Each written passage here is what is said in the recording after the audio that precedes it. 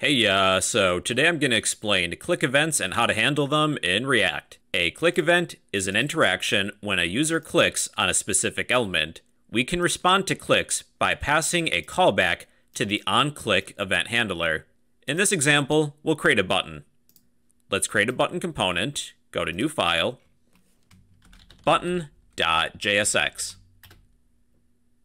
We will use a function-based component, function button, then be sure to export it. Export default button.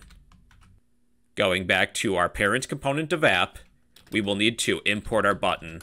Import button from its location, button.jsx. Then we will create one button component. Going to our button component, we will return a single button element. The button will have text of click me. Hey, for fun, I'm just going to add an emoji, but you don't have to. And I will zoom in so you can see it. Many HTML elements have an onClick event handler. We can set this equal to a JavaScript callback, but we need a function to work with. So within our button function, we can write an inner function. Const handle click. I will assign this equal to either a function expression or an arrow function. I like arrow functions, so I'm going to stick with an arrow function. When we click on the button, what do we want to do? Let's console.log the word ouch. So we have our function.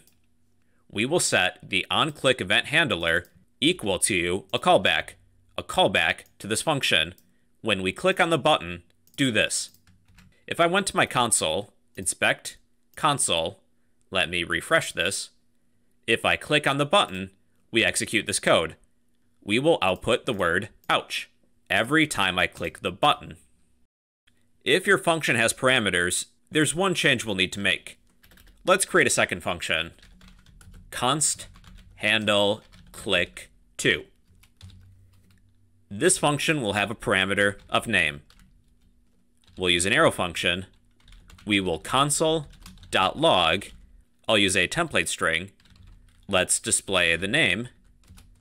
Stop clicking me. For the onClick event handler, we will set a callback of handle click to. But we have parameters. That means we need to send a matching number of arguments. I will send my first name, but feel free to use your name. I didn't click on the button yet. I'm going to go to inspect, console. Let me refresh all this. I didn't click on the button yet, but we've already called that function. If you add a set of parentheses after a callback, you'll invoke it right away. So we don't want to do that. If we have arguments we need to send to a function, we could wrap this callback within a function expression or an arrow function. Let's use an arrow function. When we click on the button, do this. That will prevent us from calling this function right away. So let's refresh everything. Then when I click on the button, then we execute this code. Bro, stop clicking me. Bro, stop clicking me. Bro, stop clicking me. So that's how to send arguments to a function. Now, in this next example, we'll add some conditions. Let's set the onClick attribute to be a callback to handle click. If you have more than one line of code for your arrow function, you'll need to use a set of curly braces. Let's add a count variable. Let count equal 0. With our handle click function, let's have one parameter, a name. What would we like to do? Let's check to see if our count variable is less than 3. If it is, let's increase count by 1. Then console.log, I'll use a template string. Let's add our name parameter. You clicked me, add a placeholder, count, time, or times. Else, if the user clicked me more than 3 times, let's console.log a different message. Let's say, add a placeholder, name, stop clicking me. With the onClick event handler, we have a parameter. That means we have to wrap this callback within a function expression or an arrow function. Let's use an arrow function for simplicity. We'll pass in a first name. Pass in your own first name. So let's save and refresh everything. Go to Inspect, Console. When I click on the button once, it's going to display, bro, you clicked me 1 time. Bro, you clicked me 2 times. Bro, you clicked me 3 times. After the 3rd time, we'll display a different message. Bro, stop clicking me. Bro, stop clicking me. Bro, stop clicking me. So within your functions, you can write some conditions. Now I need to explain the event parameter. Let's recreate that handleClick function. Const handleClick equals, with click events, we're automatically provided with an event argument. It's an object that describes the event that occurred. But as a parameter, people usually shorten the event parameter to be simply e. Let's print our event. Console.log e, our event. We'll need to set the onClick event handler. We have 1 parameter, so we need to wrap this within an arrow function. handleClick. For the arrow function, we'll have e for the parameter and e for an argument for the handleClick function.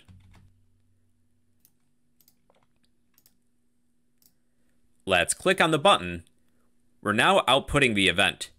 Its type is synthetic base event, and it has all of these properties and methods, such as where you clicked on the screen, there's a timestamp, and a target. By utilizing this event object, that gives us many different possibilities. For this demonstration, let's change the text content of the button. So there should be a target property here. I am going to change the text content. That should be a property. Yep, there it is. So what we'll do, after clicking on the button, we will access that event object. Follow this with dot, that's the property accessor. We're selecting the inner target object, then selecting the text content property. Let's set that equal to be ouch. So now, when you click on the button, the text of the button should change to ouch. I'm going to add an emoji too.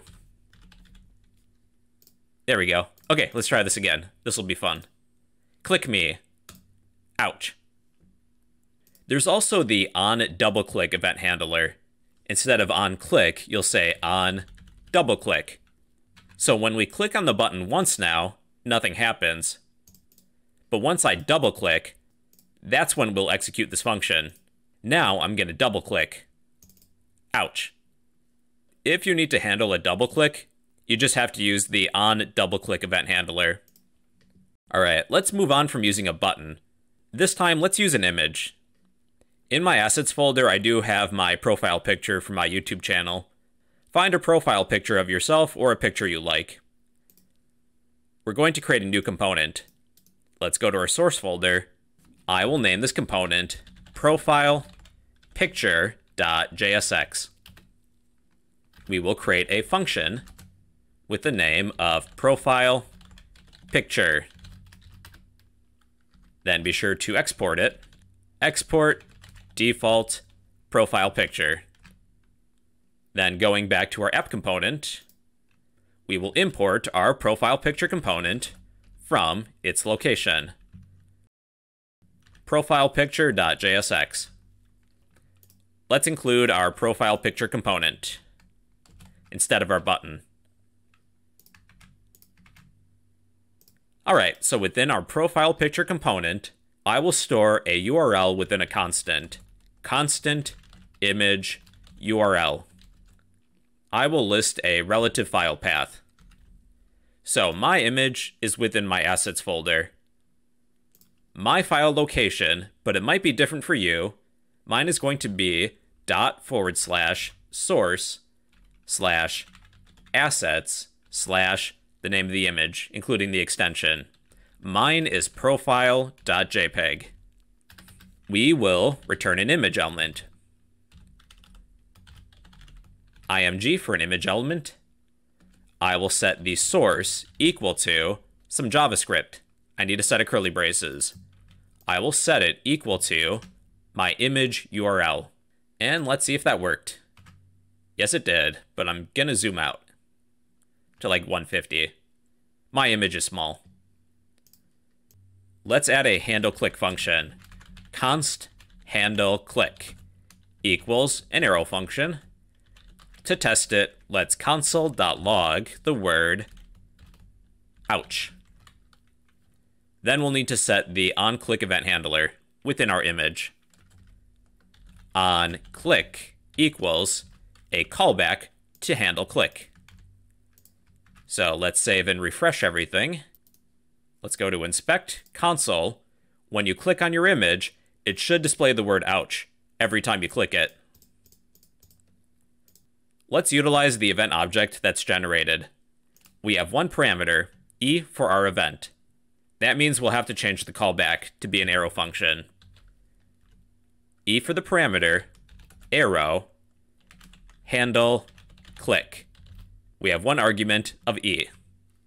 So what should we do now? When we click on the image, let's hide the image.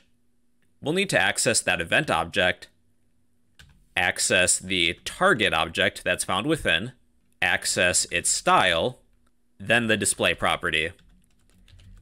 We will set the display to be none when we click on it. So then, if you were to click on your image, it should disappear. So by accessing the event object, that gives us a load of different possibilities for what we can do.